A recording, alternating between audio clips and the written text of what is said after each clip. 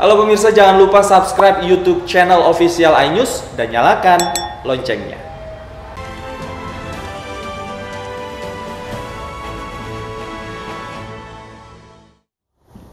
Pemirsa, warga korban kebakaran di kawasan Taman Sari, Jakarta Barat masih berusaha mencari benda berharga, di antaranya puing sisa kebakaran yang menghanguskan ratusan rumah.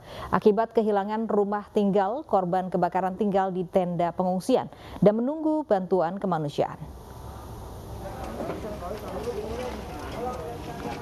Warga korban kebakaran di kawasan Taman Sari, Jakarta Barat masih berusaha mencari dan mengais benda berharga di antara puing bangunan sisa kebakaran.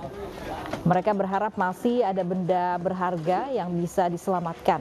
Umumnya korban tak sempat menyelamatkan harta mereka saat kebakaran melanda. Sementara 250 kepala keluarga yang kehilangan rumah dalam kebakaran tinggal di sejumlah tenda pengungsian yang disediakan. Mereka menanti uluran tangan relawan dan bantuan kemanusiaan untuk bertahan hidup. Sementara untuk mengganti tempat tinggal yang ludes terbakar, mereka hanya bisa pasrah. Sebelumnya malam tadi, Wakil Gubernur DKI Jakarta Ahmad Riza Patria meninjau kondisi korban kebakaran di Kelurahan Keagungan, Taman Sari, Jakarta Barat. Wagub meninjau posko pengungsian yang didirikan di lahan kosong dan fasilitas umum terdekat. Wagub berkomitmen memenuhi seluruh kebutuhan pengungsi selama masa tanggap darurat. Sudah mempersiapkan tempat-tempat pengungsian, dibuat tenda-tenda pengungsian di RW, di RT, di masjid, musola, dan juga di tanah-tanah kosong, termasuk juga di sekolah Muhammadiyah ya. Insya Allah semuanya sudah tertangani dengan baik. Dari Pemprov, Dinas Sosial juga sudah mempersiapkan, dari BPD, Pak Wali juga mempersiapkan tenda, terpal, matras, semuanya, selimut ya, makanan, siap saji, minuman, obat-obatan, masker, mukena, sarung, semua kebutuhan. Insya Allah Pemprov DKI akan memenuhinya sesuai dengan protap, ketentuan SOP yang ada. Insya Allah dalam seminggu ke depan kita akan siapkan segala kebutuhannya. Nanti kita akan lihat setelah seminggu kemudian ya. Kayak kurang jam 3, kayak jam 3 lewat dah. Jam 3. Terus yang Ibu lakukan waktu itu apa? Langsung menyelamatkan diri atau sempat menyelamatkan diri nggak Bu? Langsung saya teriak-teriak. Ke sana sini saya teriak-teriak gitu. Kan soalnya nggak ada orang, sepi. Saya teriak-teriak, kebakaran, kata saya api-api. Langsung saya ke kamar saya ngambil yang bisa. Minggu sore, kebakaran melanda pemukiman warga di Jalan Keadilan Dalam, Kecamatan Taman Sari, Jakarta Barat. Warga yang panik langsung berupaya memadamkan kobaran api. 17 unit mobil pemadam kebakaran telah diterjunkan ke lokasi. Para petugas juga sempat kehabisan air sehingga warga kecewa karena lokalisir api lamban dilakukan. Di tengah upaya pemadaman api, petugas juga berupaya menolong warga yang kesulitan bernapas. Korban merupakan warga yang ikut membantu memadamkan api, namun sempat terjebak hingga kekurangan oksigen. Warga terdampak kebakaran terpaksa mengungsi. Diduga api berasal dari warga yang sedang memasak. Dan kita akan lihat bagaimana kondisi, apalagi apakah memang kebutuhan untuk para pengungsi korban kebakaran ini sudah terpenuhi. Betul sekali, kita akan segera bergabung dengan rekan kami Gebi Natasha di kawasan Taman Sari, Jakarta Barat. Gebi, bagaimana kondisi terkini di tempat Anda melaporkan saat ini?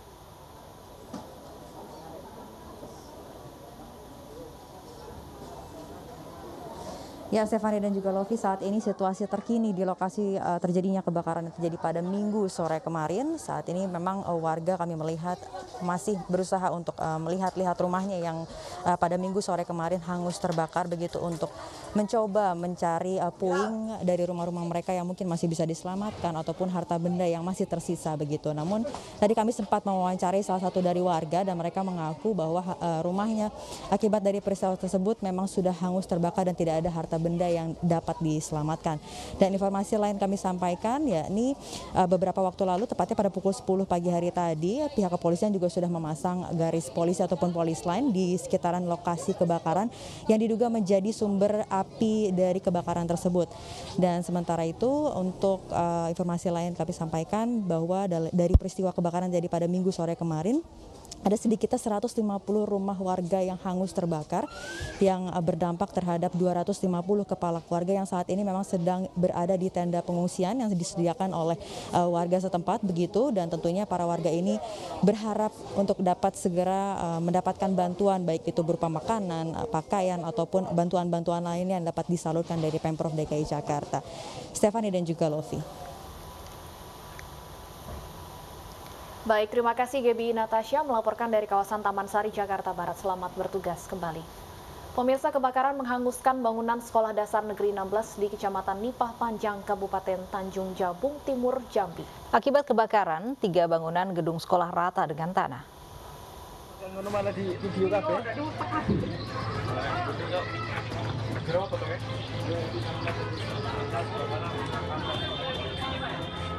Kebakaran terjadi pada bangunan Sekolah Dasar 16 Kelurahan Nipah Panjang 2 Tanjung Jabung Timur, Jambi pada kemarin sore.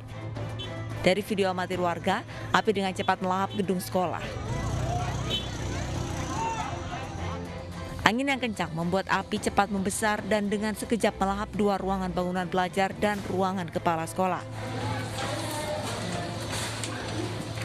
Setengah jam kemudian api berhasil dipadamkan dengan menggunakan 2 alat damkar kecamatan dan dibantu warga serta aparat kepolisian setempat. Beruntung dalam kejadian ini tidak ada korban jiwa karena memang proses belajar mengajar sedang diliburkan.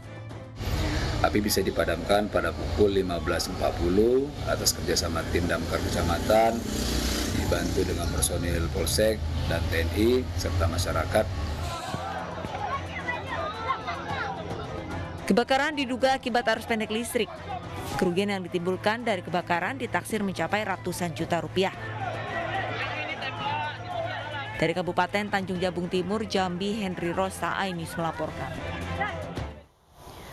Pemirsa, anak Bupati Brebes, Jawa Tengah nyaris menjadi korban begal saat mengendarai mobil di tol Brebes Timur Minggu malam. Pelaku sempat ditangkap namun melawan dan berusaha kabur. Akibatnya seorang pelaku ditembak petugas.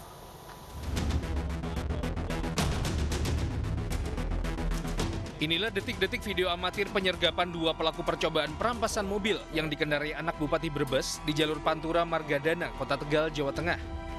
Polisi menyergap mobil pelaku yang nekat kabur saat diperiksa di Mapolres Brebes.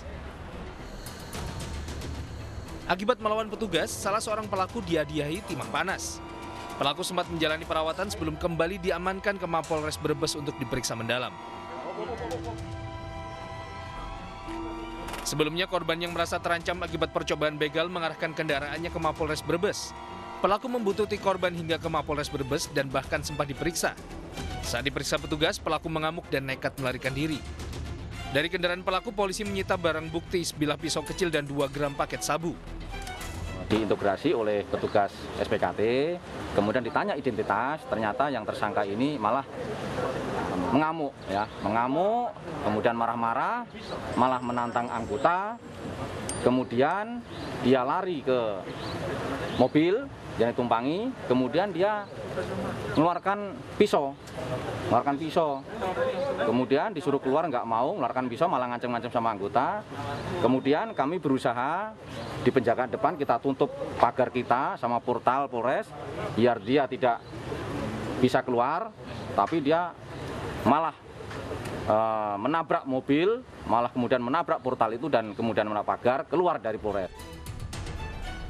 Kedua pelaku masih menjalani pemeriksaan mendalam, sementara korban mengalami trauma akibat peristiwa ini. Dari Brebes, Jawa Tengah, Unibar, iNews melaporkan. Pemirsa, ratusan penerima bantuan langsung tunai Pembinaan Ekonomi Keluarga Sejahtera atau PNM Mekar mengantri dan berkerumun di depan kantor Bank BNI Medan, Sumatera Utara. Warga rela antri sejak tengah malam hingga dini hari untuk mengambil nomor antrian.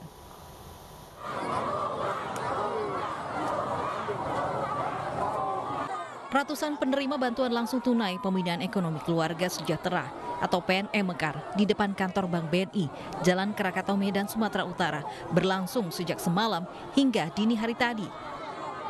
Para penerima BLT ini mengaku datang ke bank untuk mengambil nomor antrian, dikarenakan rekening bank mereka diblokir sehingga uang bantuan tidak masuk. Petugas yang berusaha membubarkan kerumunan tak dihiraukan warga yang mengantri. Meskipun lampu di sekitar bank dimatikan, warga masih tetap bertahan di lokasi. masih diblokir. Kami antrian berapa hari baru dibuka baru dapat duit. Begitu kami dari jam 7 nurut dia jam 12. Katanya rupanya antriannya itu kapan dibagi nomornya, Bu? Ini hari malam disuruh kami semua jam 12 malam, jam 11 malam. Diketahui BLT ini merupakan bantuan presiden atau bantuan UMKM yang dikhususkan kepada anggota PNM Mekar senilai 1,2 juta rupiah. Dari Medan, Sumatera Utara, Ahmad Ridwan Nasution, iNews melaporkan.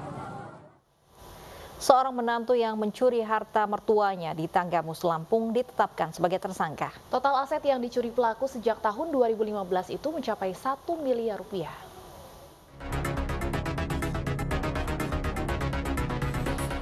Pelaku berinisial REV diamankan di apartemen Malioboro City, Yogyakarta Selasa malam lalu.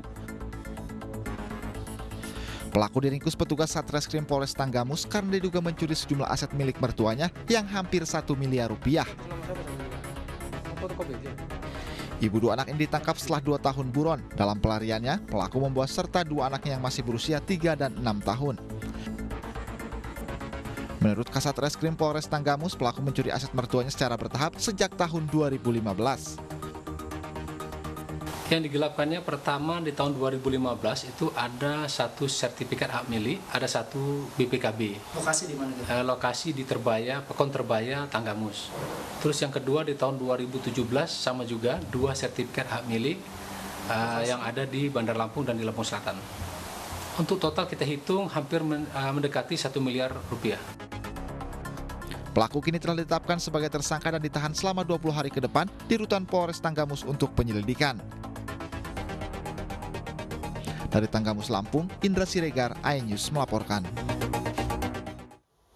Satu keluarga di desa Sidomulyo, Lumajang, Jawa Timur terpaksa tinggal di kandang kambing dengan kondisi seadanya. Rumahnya hancur terdampak gempa dan belum ada bantuan dari pemerintah.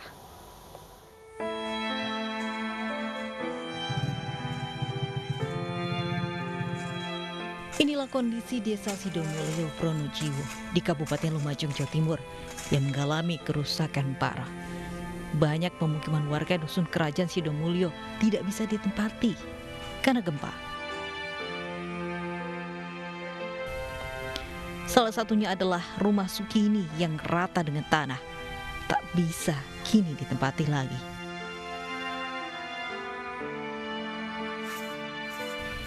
Pasca gempa Sukini, sekeluarga terpaksa memanfaatkan kandang kambing sebagai tempat tinggalnya bersama 6 orang anggota keluarganya.